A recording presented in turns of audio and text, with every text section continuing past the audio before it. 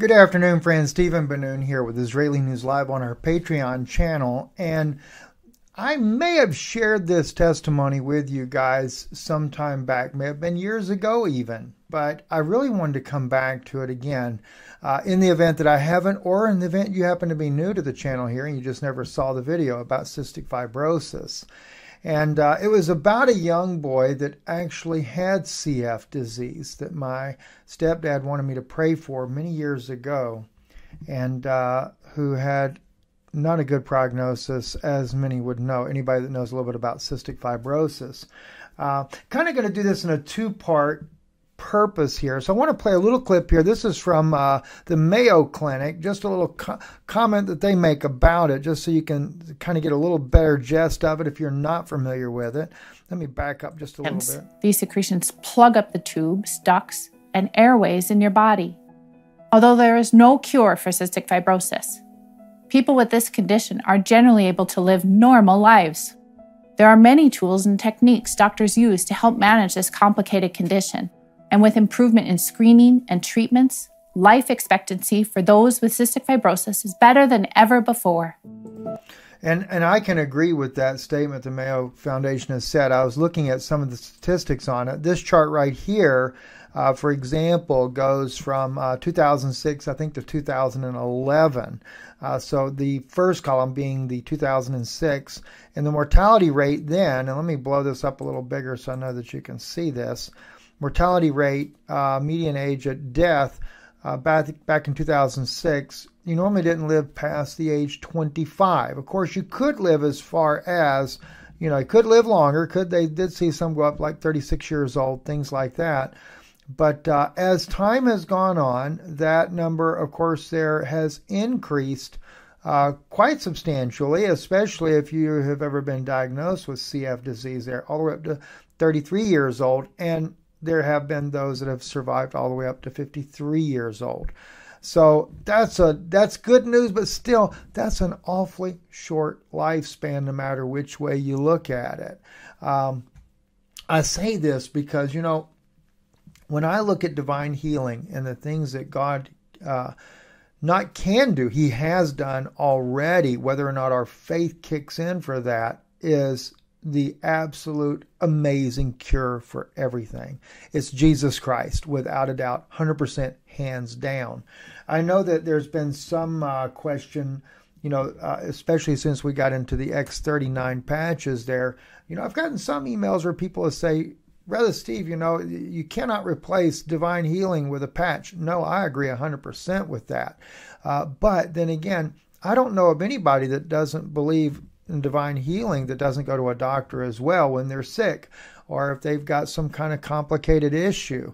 In fact, that's one of the reasons why we know when we go to pray and ask Jesus for, believing in that He is our healer, that by His stripes we were healed, that we've already got the testimony because we've been diagnosed with whatever the case may be, and God has helped us with it.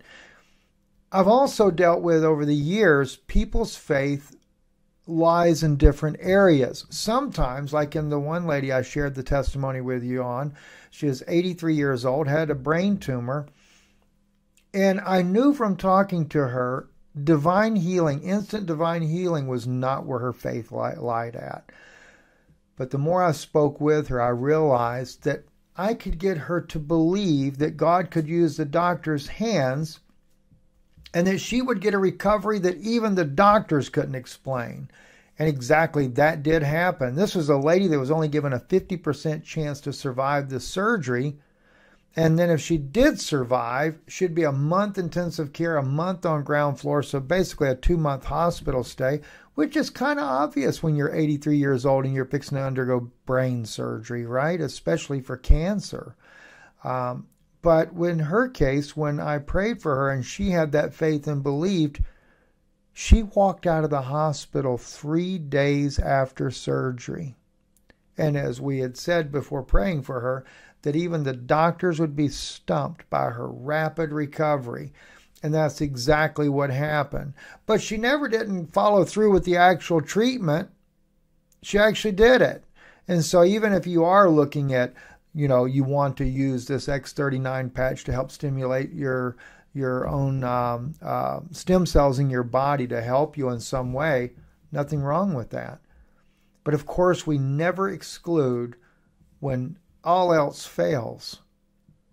Or even if God uses that to help your faith, maybe that's something that would just give you that little edge to believe that Jesus Christ is going to heal you, or that he'll use that means, like in case of the lady with the brain tumor. But then there's some cases where you don't have a patch, you don't have a doctor, or the doctor's prognosis, like in the case of CF disease here, back in 2006, the life expectancy was the age of 25. The young man that my father wanted me to pray for, that was back in the 1990s, around 1990 or 1991. Imagine what the life expectancy was then. In fact, this young man, he knew more about his own disease than most people know about their things today, and I would say he was probably about 10 years old. He knew that he wasn't going to live much longer the day I met him. And my dad had told me about this young man, and he had said for some time, he said, son, he said, a good friend of mine, his son has cystic fibrosis. And he said, I really am wanting to do something. I want you to pray for him. He said, but the only problem that that I can see in all of this is that, he doesn't believe. And he said, and if he knew that I was going to have you pray for him, he said he would be against it. He said he's an atheist. So I told him, I said, Dad, it's okay. I understand. So I said, God will present a way one way or the other, because my dad really had it on his heart that if I prayed for this young man, God would heal this young man. And he knew that there was no hope for him. And my dad had a love for this little boy. One day, and maybe, I don't know, maybe 6 months, a year after he had asked me about praying for this little boy, my dad shows up at the house early one morning. He's going fishing, and lo and behold, he has this little boy with him. He doesn't say anything to me about it, that he's the boy, but for some reason in my heart, I knew that this was the boy he was talking about. Not to mention, not every day my dad shows up to the house with a little boy to go fishing. So I had to go get something from the car. And as we, I asked him, I said, you want to go out with me? He said, sure, I'll go with you. And he walked out to the car. And so I asked him straight out. And I didn't remember what the disease was or anything. I just knew that he had a life-threatening illness, that he wouldn't live long unless God intervened. And I said to him as we were going out, I said, hey, by the way, I said, I may be wrong. I said, but I hear that you've not been feeling very well. I just took it in my heart that he was that boy.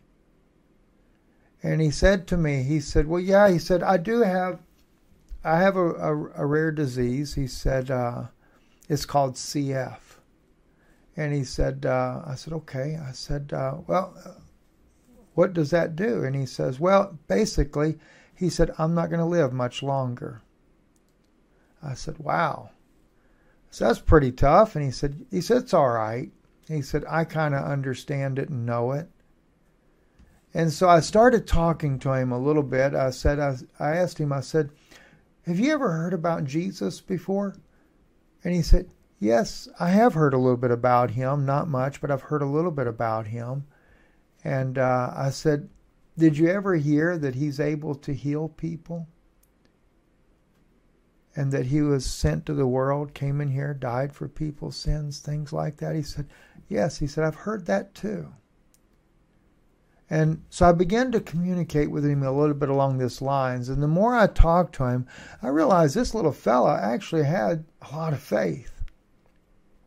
And so at one point, somewhere along the way, I asked him, I said, do you believe if I were to pray for you that Jesus Christ would make you well, that he would heal you of the cystic fibrosis, and that you would not die?